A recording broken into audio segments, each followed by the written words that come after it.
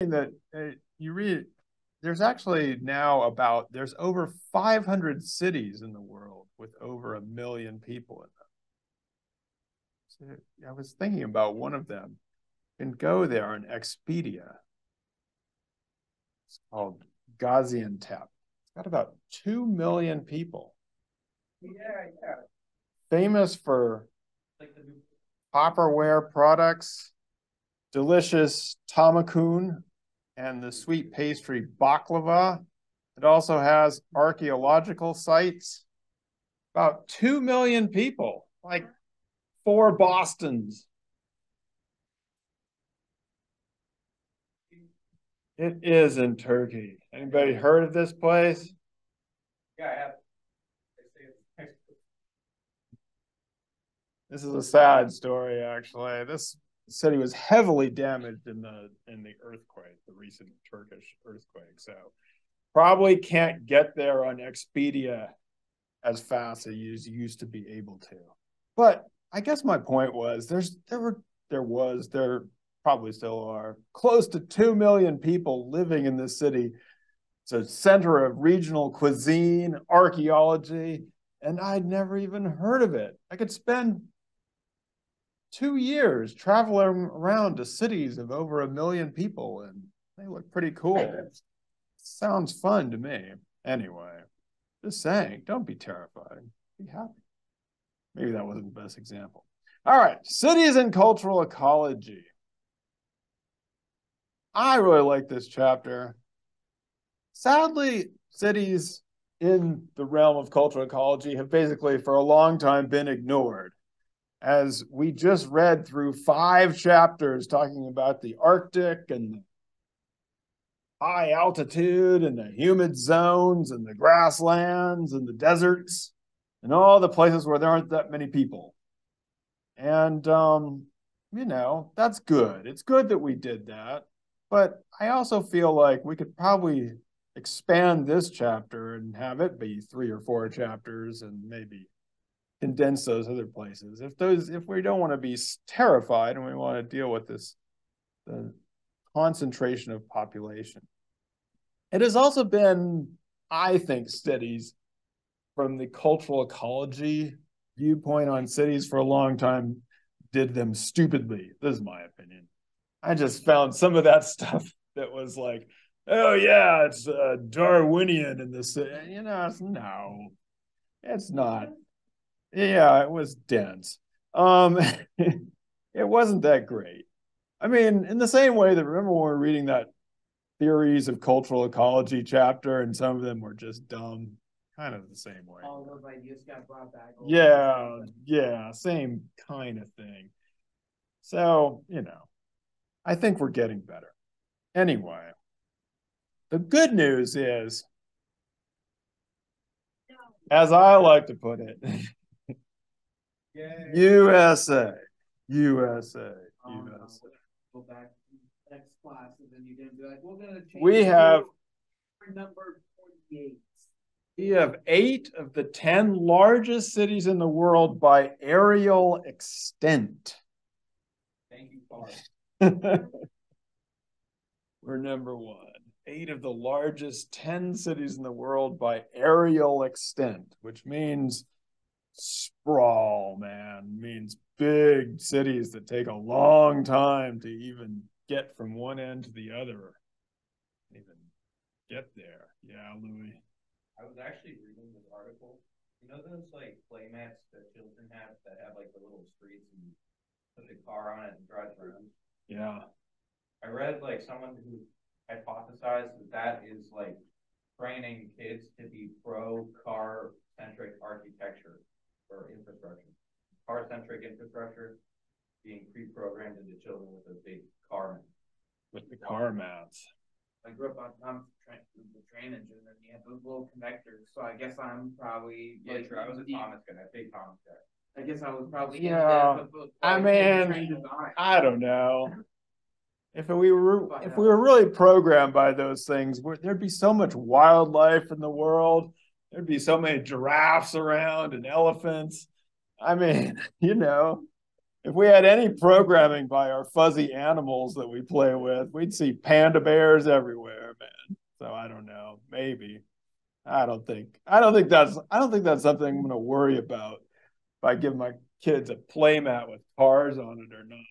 We're worried about that pocket. Yeah, exactly. Worry about that. You can playmat it up. All right. So Tyler was going to talk about the sprawl, and then he was going to have a fight with Liam, who was going to talk to us about the European model instead. This chapter was almost like a long chapter on how much better the Europeans are than we are. So, we're just going to have to roll with it. If Moran said it, it's always true. All right, Liam, how do they do it?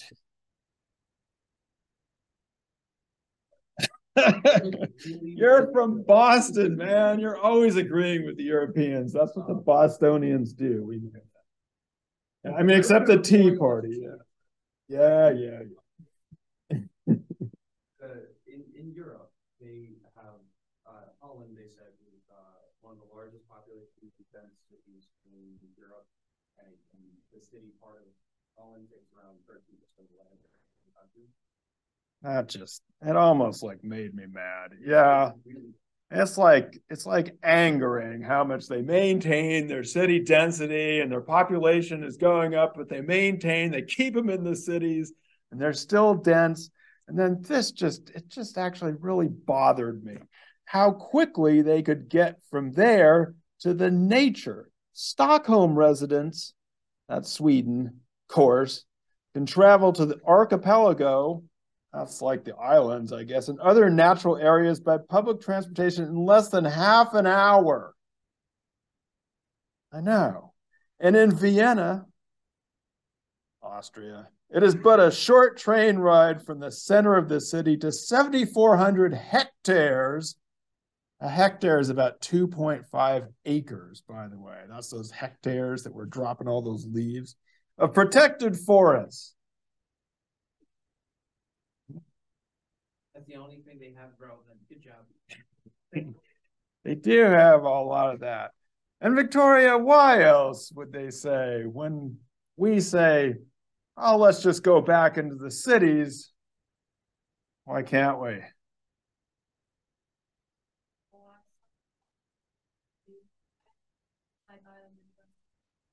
I don't see how after more people want like the bombs and technologies that have been made and like how much stuff we lost.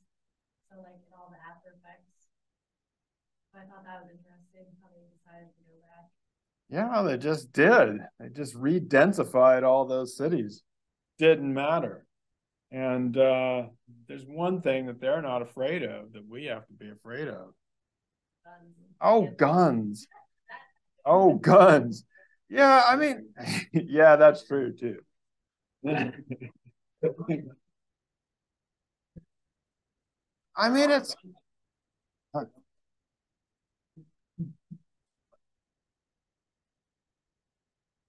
it's easier. We like to make fashion shows out of I mean, and most of them do actually have pretty strict gun control measures. Yeah. And there are places where people do have individual ownership of guns, but it's because they're all in the army and they have to have the guns locked away in the basement. Switzerland, we're number one. I mean, it is really strange. I don't want to go on a rant here, but it's strange to watch people come to this country from other places and just be completely puzzled by it, because these are things that we just take for granted. And they're like, what? They're so confused by this. They cannot understand it. And I actually find myself puzzled as well. I can't understand it. Native European.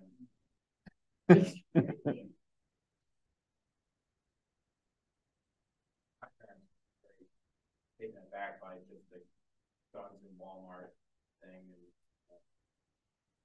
It's puzzling. It just can't. Yeah, I mean, puzzling is one word. I'm just going to use the word puzzling because I don't want to use this. Yeah.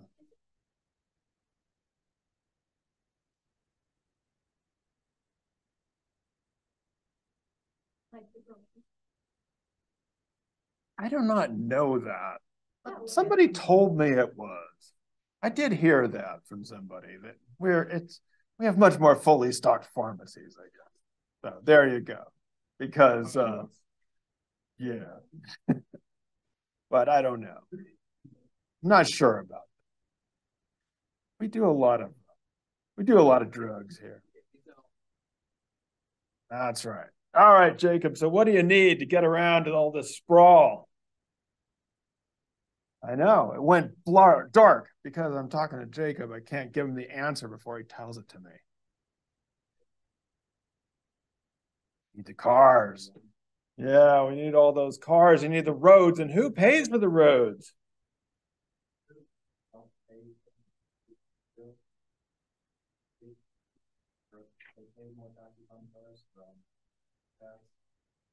So they have more funds available to do more public transportation. Public transport. Yeah. So, and it would be one thing if we just used all these little cars. Don't they look nice? Those little tiny cars running around.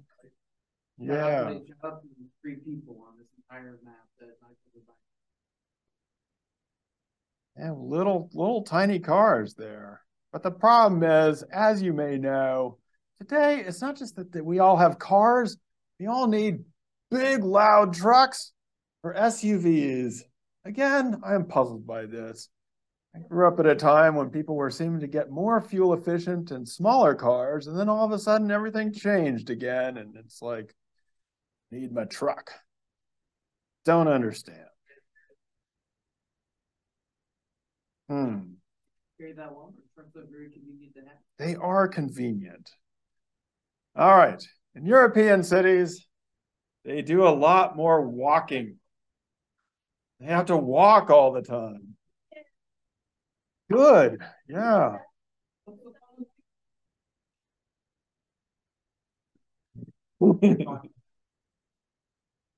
My sister went on a trip to Barcelona, and she came back and she's like, it's like we walked to all these restaurants. You could walk everywhere. She keeps talking about it. She's like, I'm like, you told me that already. But she's so amazed by it. She keeps saying how much they're walking everywhere. In this country, unfortunately, in many of our southwestern cities, climate change is making it so hot that even if we wanted to walk, it would be too hot to walk. So that's kind of sad. And of course, you don't want to get shot. So gotta watch out for walking. All right, Anaya. So if they're not walking, what else are they doing there in Europe?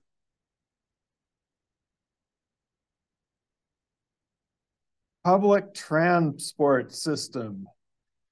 As Moran said, public transit is viewed as a public good, an essential public service fundamental to public welfare. I think he decided that if he used the word public one more time, it would win. It would triumph. He got it to 4 times in one sentence. To double check to make sure he really used the word public that much. It's a dangerous word. If you misspell it, you're in trouble. You could put for the Republic. Yeah. So, a public good. So I think the difference is, or one of the differences is that they think of this as something that should benefit all of society. It should be for everyone. And when they mean public welfare, it's not that they're about to make fun of somebody. It means the common good, the good of all. To the extent that this made me mad too. Why am I getting so mad in this chapter? I know. You guys were terrified. I'm getting angry. Well, it's first shock and then you. Right, yeah. Zurich, they reduced the number of parking spaces in the city center, made them pay. Even the wealthiest, those guys are wealthy in Zurich, Even the wealthiest residents of Zurich use public transportation because it is so effective and pleasant. Effective and pleasant. Unlike here, Autumn, who uses public transportation here? Second-class citizens? That's sad. Yeah, here we imagine that it's just those poor people or those old people or those poor old people who are all riding around. We don't want to be on public transport because it's all full of those people. Oh, man. Yeah. So just imagine the wealthiest people riding around in the same stuff, having a public good. No. I'm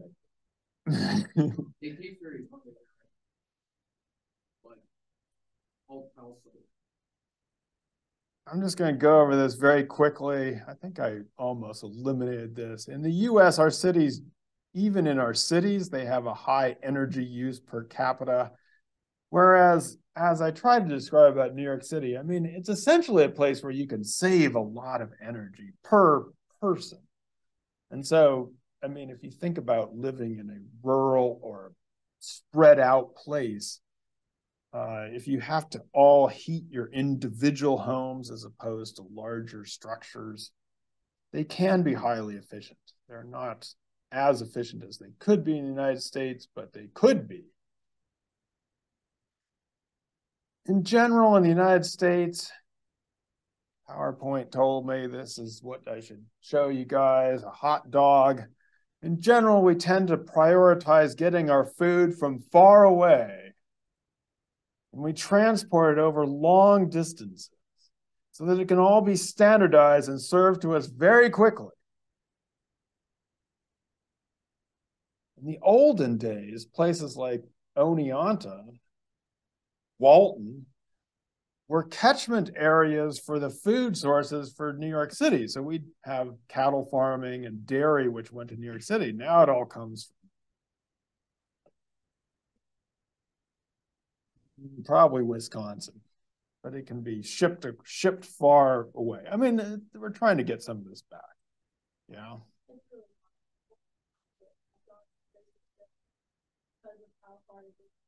With the demands and needs of the public.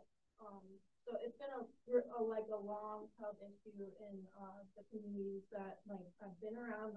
It's like always a topic of discussion because farmers cannot make profit off of what they're doing nowadays in upstate New York. It's basically every year they're instead of making money, they're losing money because of how bad these big companies have taken over everything. The point where most of our food and everything that we get is from these big companies instead of local ones. Yeah. Whereas in other places, like in Europe, they have the slow food movement. Like, eat your food slowly, prepare your food, support your local farmers, prioritize your local food in your local catchment area. Did spend a couple days once in Paris and they happened to have the agricultural fair. And it was like one of the most popular events where all the people came in and ate a whole bunch of cheese and everybody was happy with their baguettes. They walk around on the streets and buy them every day. Every day you buy a food, not just once a week.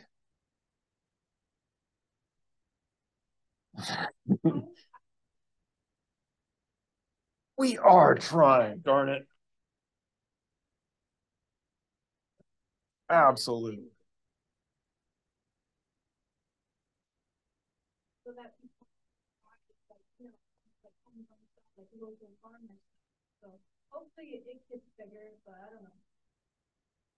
We're trying. Poor farmers, though, they have to go around all these markets and talk to people. There's no time for farming. Yeah, I know. They have to market. Have you been down to Texas? Have you seen how bad the road infrastructure is like down over in Texas and how they don't have like lane systems? And if they want to build like a new highway or if they want to build a new lane, they don't like they have to make a separate road. So then you get like these piles of like spaghetti roads where it's one road on top of another road, and then it's another on top of it. It's just meant to, because transportation down there is so down focused on that. It's, you literally can drive down like you can. There's like whole areas of map where it's just like roads on top of roads. Yeah, I mean, we could probably have a whole class on transportation and formats and those kind of things. Yeah, no, it's a huge issue, and the way federal funds have been used for those kinds of things. I do not. No, he was fine. The interstate system is awesome. Copied it from the Germans. So, that was fine. It's the latter stuff that got him into trouble. Anyway, let's move on to water. We'll come back to roads. Liz, you put a bunch of flood control, then what happens? Especially like in the deserts and Los Angeles, Vegas, a lot of people want to keep like appearances up, so there's water law, golf course, and enough water. And with the population increasing in cities, they're holding up the water prices. All right. Yeah. So on the one hand, you have all this water usage and basically water waste for lawns, golf courses, swimming pools, the individual kind. And you also talked about the flooding part in Los Angeles. Remember that? Maybe less fun. Brand says like to redesign flooding system. So even though they have the state of the art flood control, residents are still experiencing frequencies of flooding. Yeah, this was really interesting to me. So it's Los Angeles. They have all these dams and basins, paved river channels, but it still floods just as much, if not more. So they say that they need to move from fail-safe designs, because they're failing, to safe-to-fail designs, which is kind of fascinating to me, and using natural materials to absorb that water. And you're right, the wasted water, the lawns, the golf courses, all those things. Whereas, Cass, the Europeans, what can they do?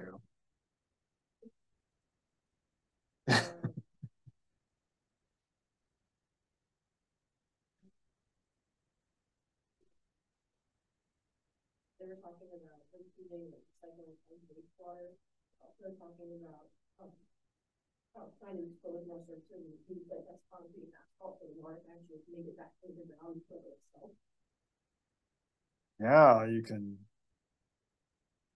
make permeable things, recycle the water that comes through. Maybe you bathe in the water, but then it gets used to water the plants. Yeah. I'm gonna say that Las Vegas, Nevada is one of the best cities in the world for water conservation. They waste almost no water. That is actually true. It was once terrible. I mean, it was an example of how not to do things, but it's turned itself completely around. So yeah, I was going to talk about that in a second. Zeke, what should we do here? Can we do anything about this? Oh, for everything. For everything. Should we just let the Europeans be? We just let them go, be them because they're them, and be us because we're us?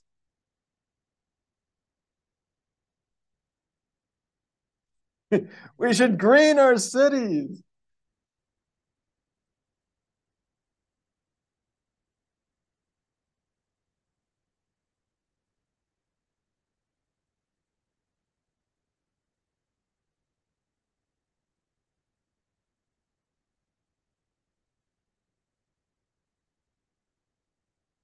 Yeah, we can green our cities. As this book says, we can learn from European cities and we can take some of the lessons and apply them. Like this city. That is a nice city, isn't it? It's Pittsburgh. Pittsburgh, man. This was in the United Nations blog, if you can believe that. Pittsburgh in the United Nations blog. It's not too far from here, and it was once seen as this industrial wasteland of a place, and it's Pittsburgh, which doesn't sound very nice. But there it is. It's been greening itself. In fact, it's been a global powerhouse for sustainable progress. I put up Pittsburgh because everybody in the United States wants to talk about Portland or San Francisco or Ithaca or Boston, you know, but those places are all places where the liberals are and the money people, and it's too expensive to be there. But here you go, Pittsburgh.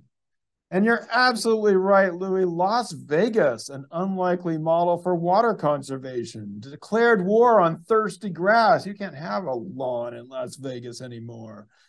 Set an example.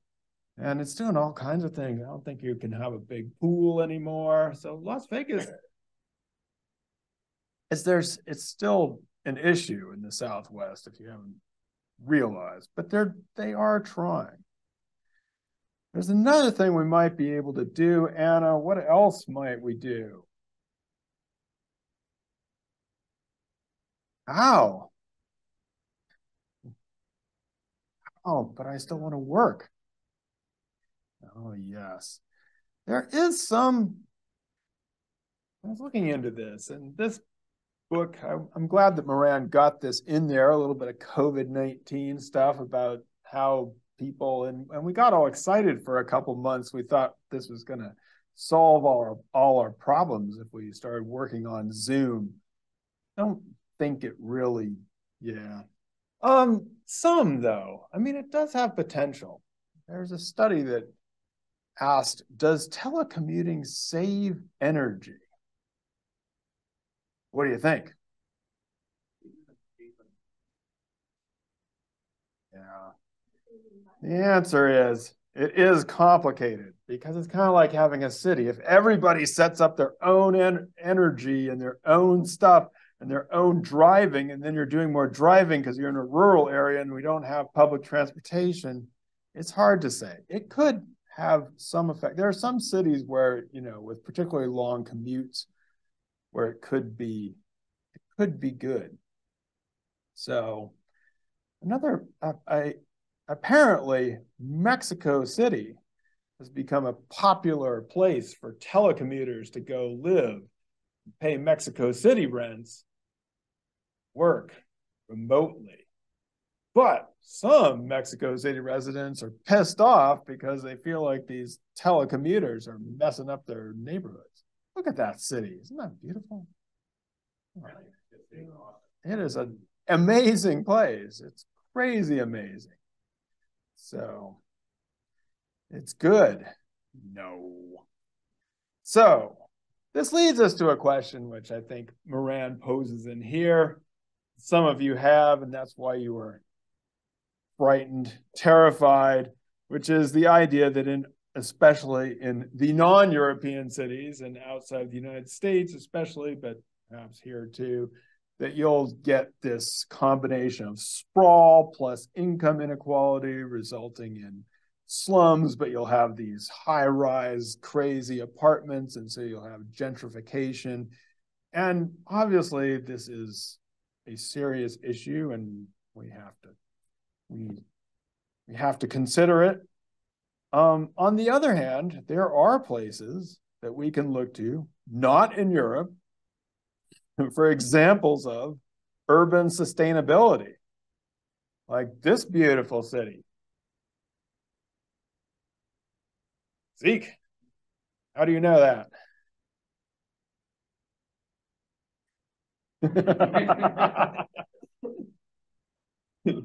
But what prompted you to write it?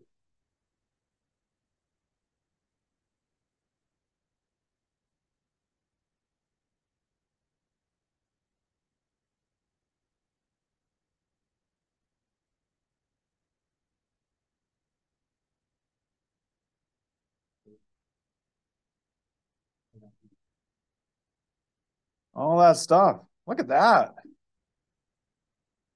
I mean, some of the pictures from Singapore, I couldn't even believe they were real. I was looking at them, I'm not even showing them to you because they look like they were from some other planet. It looks like those like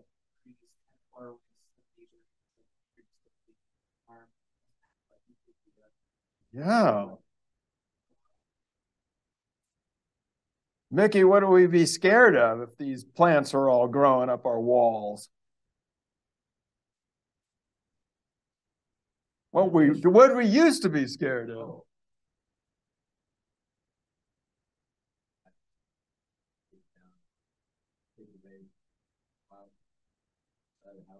Yeah.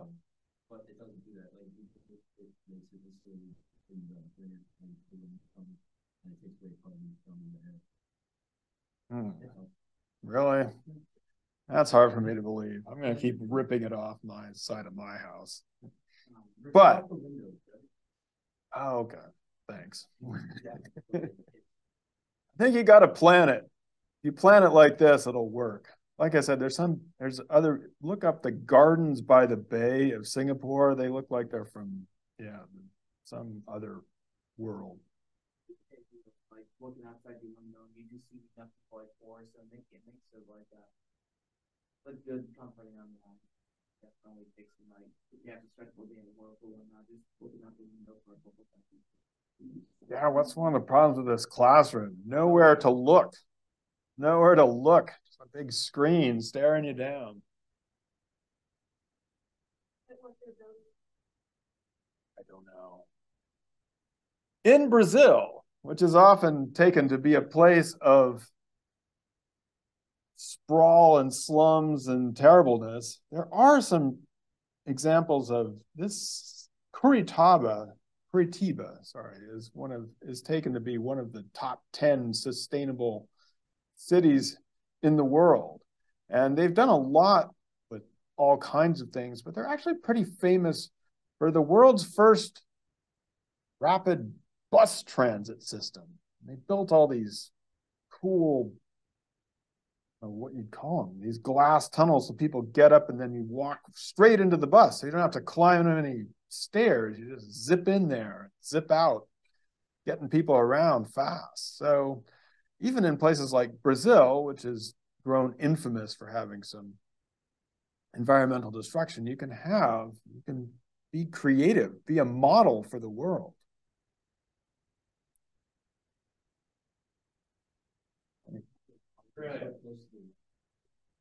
Looks kind of like Australia, but actually Cape Town, South Africa. You were in Incorporation of like farmland, like a nice like state that grows. Nice like view as well. Yeah, so this, I don't know, is said to be one of the most currently sustainable cities in Africa. So another area of leadership. Well, I mean, there's different measures, right? You can measure things differently. This came up there. I want to talk a little bit about indigenous cities, because in all of these sections, we've been talking about indigenous peoples and their adaptability to various landscapes. And in this, the indigenous cities, they kind of disappear, right? You don't hear about that. And in part, it's because there's a couple of reasons for this. I mean, actually, this almost seems like an oxymoron, right? To us, it's like, wait, no, indigenous people are supposed to be out in the wilderness, in nature, or in the desert or something. Why would people be indigenous in a city? And so there's a couple of things going on here. One of them is that colonialism, Autumn's project, made us forget that the indigenous people had already formed cities that were often destroyed in colonialism. So it made us forget that people lived in cities in different places long before European contact. And then under colonialism, especially in the Americas, people were often forced into living in condensed cities or condensed places, or people would migrate there basically to lose their identity, to lose their indigenous identity. So there's a couple of double things that make us forget how cities are not just a European or a North American phenomenon. One of the earliest cities in America, in the United States, is in Poverty Point, an archaeological site that Liz knows about from a different class. Liz, what do you know about this place? Wait, hold on a second. Has anybody been to Poverty Point? Does anybody know where Poverty Point is? Liz, where is it? Louisiana. Poverty Point, Louisiana. Nobody's been there or heard about it, even though it's a UNESCO World Heritage Site. Those UNESCOs are always up. All right, Liz, what happened here?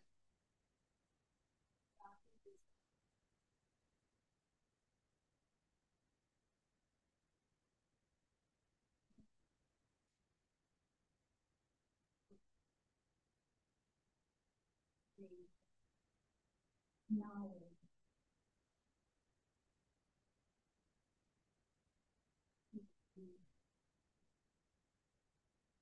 Well, I mean, what's also shocking is this: we have this immense area of earthen mounds and constructions. Somebody on YouTube said that, I don't know if it was Mound A or Mound B, would require 17,000 bulldozers full of dirt if it were to be rebuilt today. So, I mean, we have a hunting and gathering population that built a sprawling urban center like 3,000 years ago, at least, and you've never heard of it in Louisiana. At the end of this YouTube video, the person said, show Poverty Point some love. Go down there and visit it. You road trippers, you should go there. Anyway, we don't even know about one of the earliest cities. It's a very puzzling place because people seem to have come here and done all kinds of things and made all these things. They didn't necessarily live there, though. So it was a huge, sprawling, amazing architecture, but not lived in. Here's another famous city in the Americas, Tenochtitlan. How could you forget? You shouldn't forget because you should, because the Spanish, they did a very good job of destroying this city, the Aztec capital. Correct, yeah, which looked pretty good, Mexico City, you had to say. Yeah, this city had like 200,000 people and all these causeways, and it was very cool back then. So yes, this is what Tenochtitlan, one of the largest cities in the world. Cusco, Mickey's project. Look at those stones, Mickey, all fit together. And I mean, are incorporated into the colonial and then the modern city of Cusco. The Inca architecture is still mixed in there. Look at that llama, yeah. Who was doing highland agriculture? Zeke. There you go. There you go. So three examples of cities in the Americas that were obviously large and by indigenous people. I was also interested in what are the largest indigenous cities today in the sense of what's the largest urban population of indigenous people. I didn't know a lot of these things. I'll see if you do. Largest percentage Native American city, United States. Modern city? Modern city, this is today. Louis? Santa Fe, New Mexico. No. No. Watertown, South Dakota. No. And I'm just saying any county. No. In the state. Huh? No. Fairbanks, Alaska. From Alaska. No. Washington. No. No. Tulsa. Tulsa, Oklahoma. Tulsa, Oklahoma, 14%. That's fine, Getting up there. getting up there. Like Oklahoma is okay. There's actually, I mean, if you're following your Supreme Court cases, this is huge battles now over jurisdictions and what kinds of laws are going to be in place where it's kind of the forefront turning point of some of the legal battles going on around indigenous jurisdiction and laws. Yeah.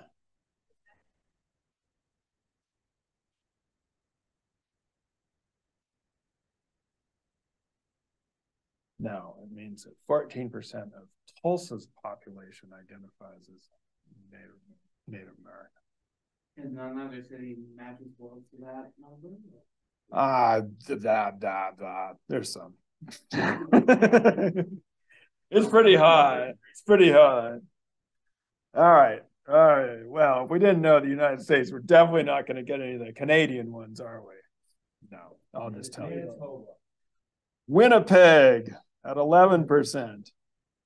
Now the Canadians, they're better than us too.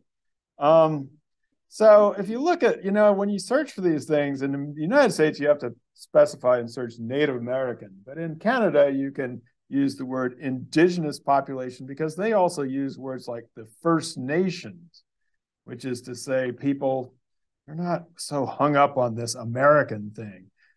They consider themselves to be the First Nations, but they also have an identity called Métis, which is, if I understand correctly, is a mixed identity. So it's its own thing, but it's related to indigenous identities as well.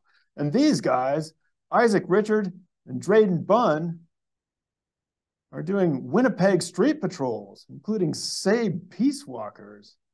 Cool, huh? You know where Winnipeg is? I didn't either. It's right up there, above Minnesota, right next to that little notch that we were talking about before. See, you just hop over there and you're in Winnipeg. All right. Maybe you can guess this one now. Highest percentage of indigenous population of a city in the world. In the world. No, it has to be a city. In the world. It's not going to be in the United States. No. Australia. No. You're not going to get it. It's in Greenland. It's the capital of Greenland, which is 80 to 90% Inuit. Liam, that's good for your project. Good for your project. What if you have a capital in which many people are experiencing Arctic hysteria? What kind of laws are going to be passed? Getting award. Oh, yes. It was considered one of the world's greatest places in 2021 by Time magazine. Seems pretty cool. I mean, cold too, but also neat. Very sustainable, very interested in sustainability. The other interesting thing is it's on a little island, so all the roads stop, so you can only get there by plane or boat.